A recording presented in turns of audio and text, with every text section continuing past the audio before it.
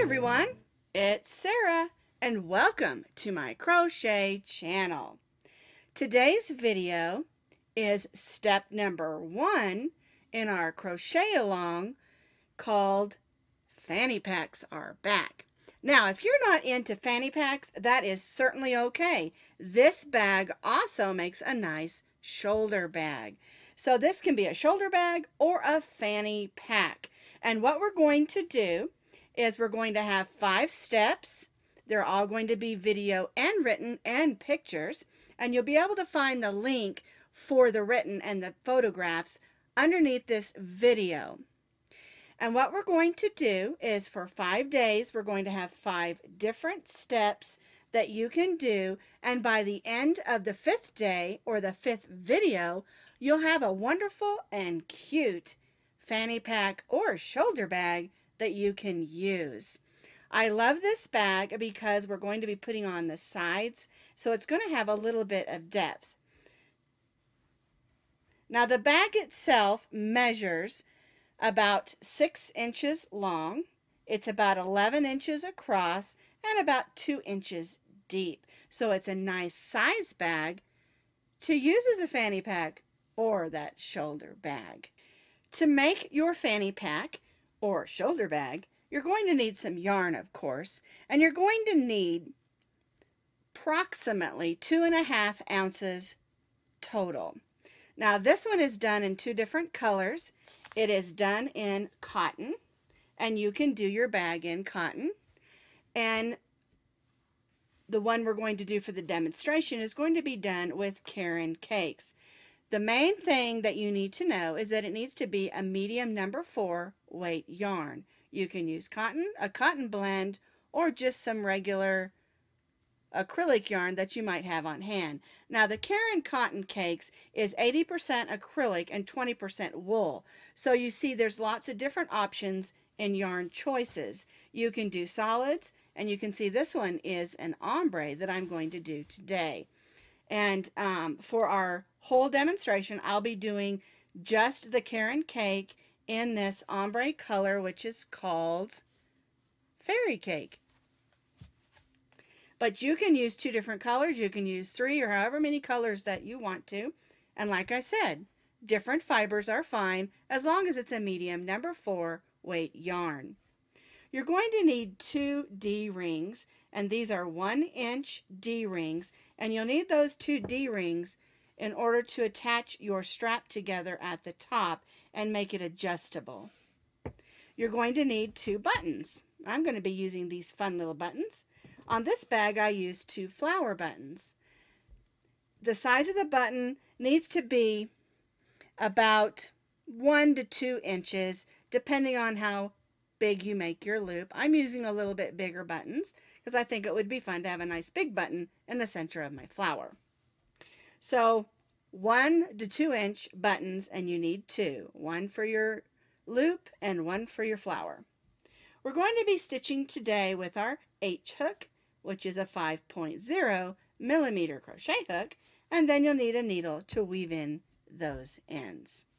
For step 1, we're going to begin working on the body of the bag. We're going to begin with a slip knot, and we're going to chain 29 chains.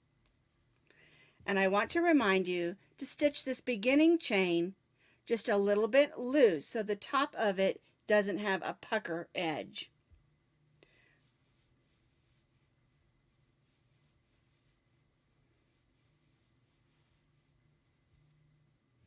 I've stitched my 29 chains, and we're going to begin in the 2nd chain from the hook and stitch a half double crochet.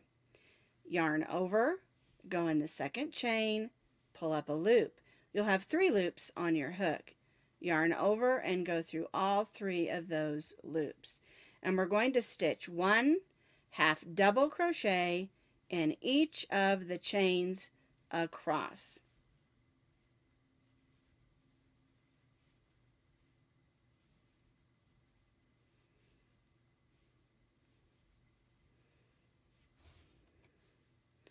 One half double crochet in each of those chains across.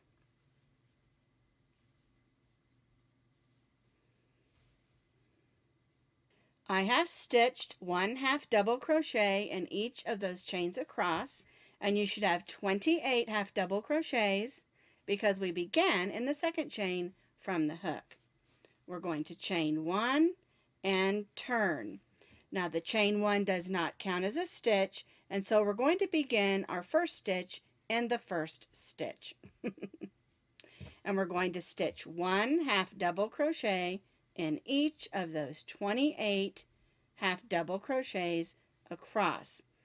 And the body of the bag or the purse is all stitched in half double crochets. It's a nice compact stitch that works great for bags and purses. So 1/2 double crochet in each of the half double crochets across.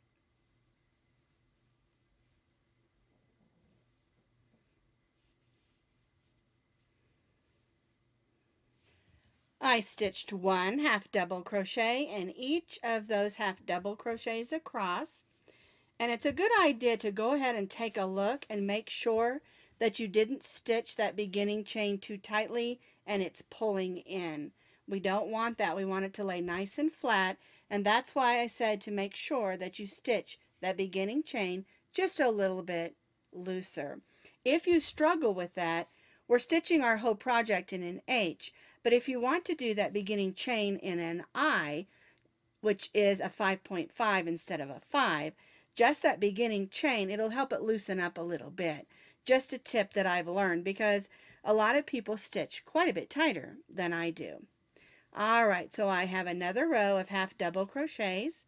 We have 28 half double crochets for row 2, and we're going to chain 1 and turn.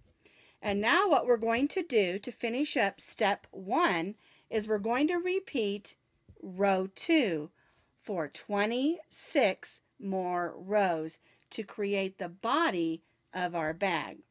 So we'll repeat row 2, which is 1/2 double crochet in each half double crochet across, chain 1 and turn. And we'll repeat that for 26 more rows. I have completed those 26 additional rows. And when you get those 26 additional rows done, you'll have 28 rows because we already did row 1 and 2. And this is the body portion of our bag. Now, when you get to the end, don't cut your yarn off because we're going to be doing the flat portion of our yarn next. So for step 1, we did the body portion of our bag, which is this particular section here. For step 2, we're going to be doing the flap rounded section here. We'll be doing decrease stitches to form the curved edge. And so that will be the next step, step 2, on our crochet along.